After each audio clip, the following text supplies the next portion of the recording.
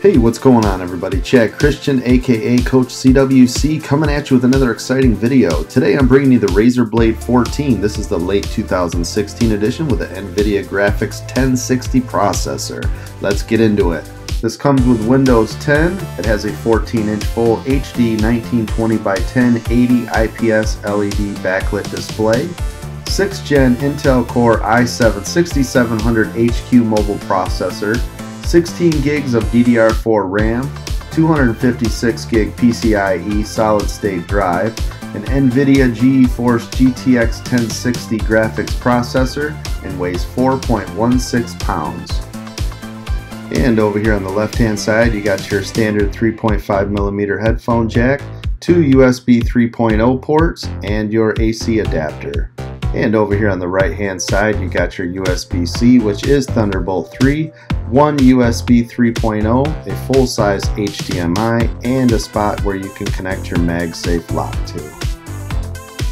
On the bottom of the unit, you have 2 cooling fans. Make sure when you're playing any heavy games or doing any intense programming that you make sure that this thing can breathe, so try not to set it directly on your lap. Now when you open up this laptop, you're greeted by this beautiful keyboard and trackpad. This is an all aluminum build.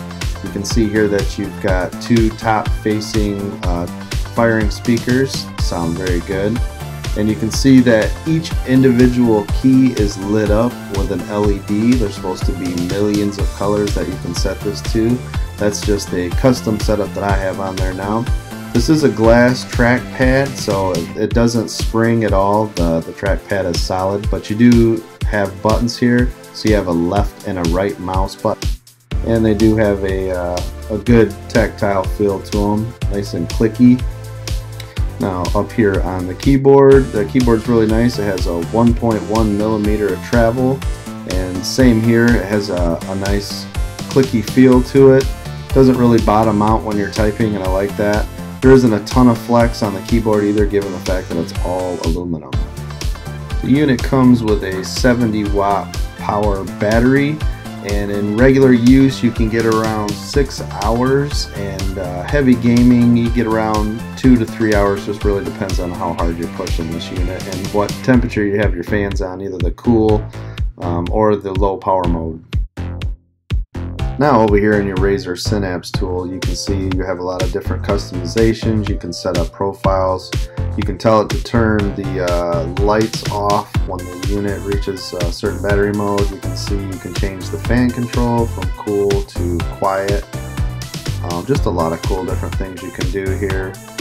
Of course, one of the main things is setting the keyboard lights. I know everybody loves to do that. So let me show you some of the cool things you can do with the keyboard. You can see here that it's changing in and out from different colors. And if we go up here to our tool and click on the drop down, right now it's set to spectrum cycling. So you got fire, and there's all sorts of stuff you can do. You can set individual keys. So that one's pretty cool. Looks like the Matrix with the green. You can see here I can change it to blue. You can change it to any of the color combinations you want.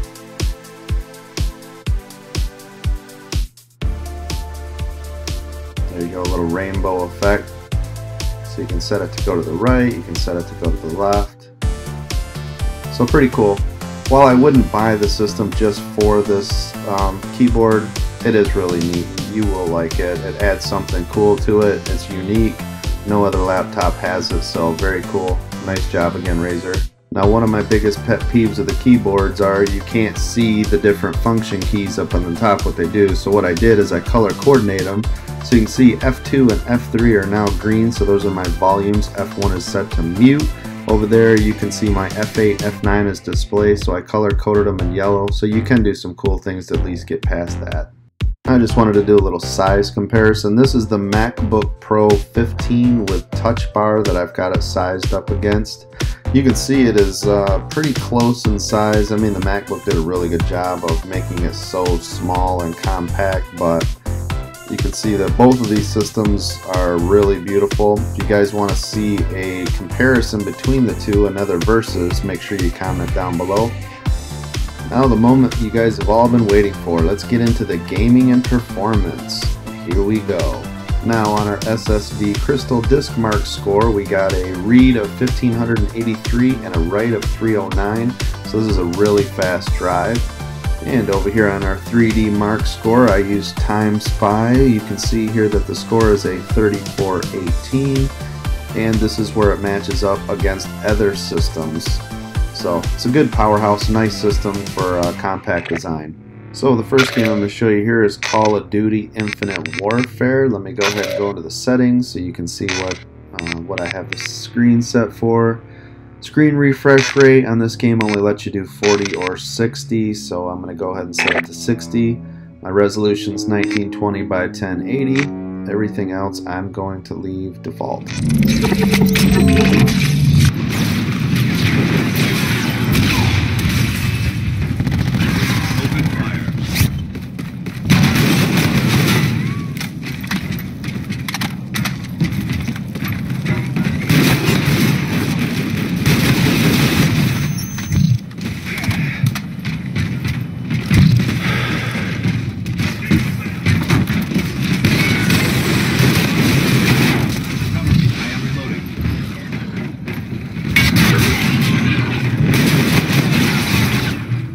And next game we got up, let's try a little Grand Theft Auto 5.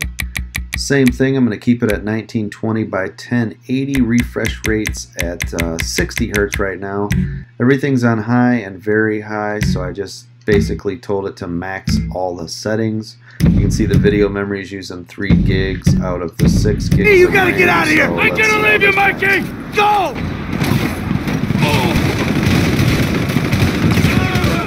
Come on! Come on!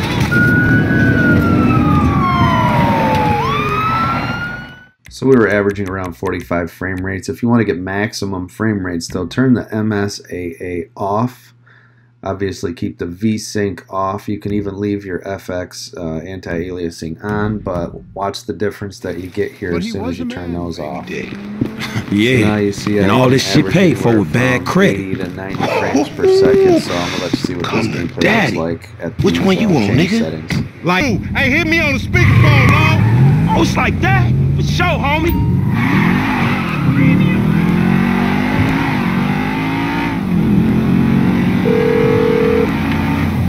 Right up here, homie. I'm about to go nice and slow for your bitch ass. Okay. Hey, remember we gotta be careful with these rides, homie. The Simeon ain't about to dock my pay again. Homie, man, if you need some bread, I can hook you up with JB's tow truck. It ain't got glamour, but it's some money to be made. So him and Tanya can smoke crack in peace? Homie, so as you can see, it plays Grand Theft Auto 5 great. So let's see what the next one looks like. So the next game we're going to show here is The Witcher 3, and I'm doing the same thing. I got it set to Ultra, resolution set to 1920 by 1080. The NVidia Hairworks is turned on, and everything is set to the maximum that it can go. So let's see how this looks. She's likely to be more of a challenge. His sword, it's angled. What am I supposed to parry? I'm fighting a stupid dummy. Pretend now, live later. Riposte! Strike! Counter-strike! Maybe a storm's coming. Sliced your jugular. So again, at Ultra with everything on, you're getting over 40 frames per second. If you want to just change a couple of settings, you could literally just turn off the Hairworks and you're probably going to get, you know, 50, mid-50s. And if you wanted to go higher than that, just take it off the Ultra. So this definitely plays Witcher 3 Bring the day no to a close, problem. we'll go over and a few this is one of Witcher the most signs. graphic-intensive Let's games start out with right now when. between the GPU and using the CPU. So it runs very well. So let's see what the next game looks like. Next up, we have Doom. So again, 1920 by 1080. We'll set everything to Ultra. This is using the OpenGL 4.5 API. Everything is completely maxed out. Go ahead and save these settings, and let's see what this looks like.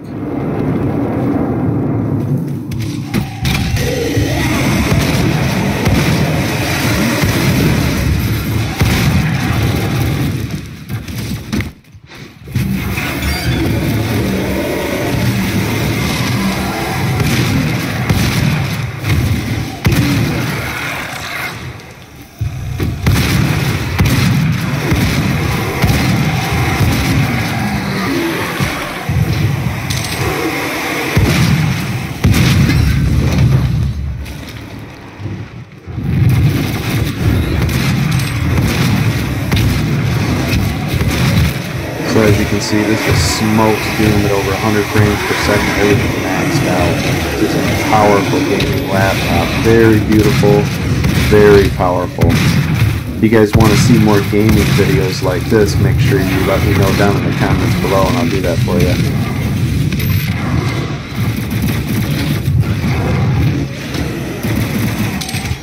Next game I got up for you is Far Cry Primal. Now unfortunately during the recording of this it did not get my frames per second, but it was getting over 60 frames per second. I'm going to show you a little bit of this gameplay footage, and then I want to show you what the GPU temperature looks like after playing a couple hours of games. And no, there is no GPU thermal throttling, so even with it getting a little warm, it never throttled, which is great.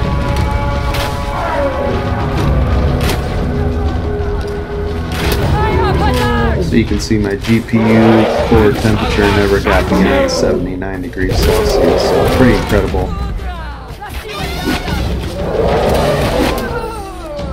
And that's going to do it today for the Razer Blade 14 2017 edition with the NVidia 1060 review and gaming performance. I hope you guys liked it. If you did, make sure you click that thumbs up. Subscribe, make sure you leave your notifications on because I do try to do daily videos for you. If you would, as always, make sure you share this with your friends, and I'll see you guys